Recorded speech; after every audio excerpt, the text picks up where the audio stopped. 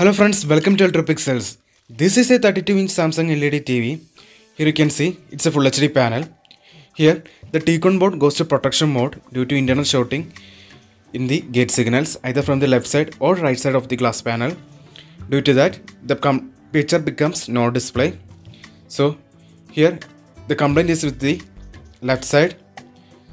Using a taping mask, here I masked the gate signals entering to the panel with the help of a masking tape. Here we blocked the gate signals entering to the panel through the Tcon board. So now let's turn on the TV and check the picture.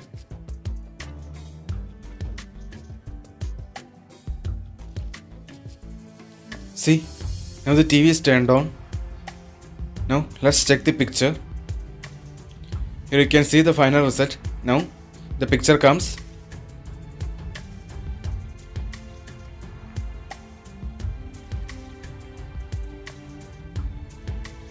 See, now the TV is repaired successfully.